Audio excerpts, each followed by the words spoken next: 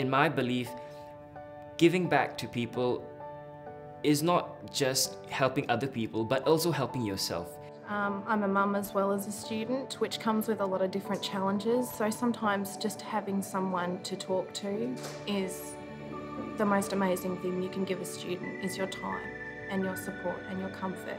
And what I've been doing for every week, I spend about 1 to 2 hours with a refugee, and he's currently been trying to finish a TAFE course, and he's been struggling through it and he hasn't passed his exams. And so I've been spending time with him, tutoring him and helping him, because that's kind of something I understand from my med school experience. I think there's a lot of opportunity for students to not just volunteer like within UTAS, but also outside. And it doesn't need to be a big thing, like you don't need to go to volunteer in Tasmania. It could just be a little thing where you do it on your own time.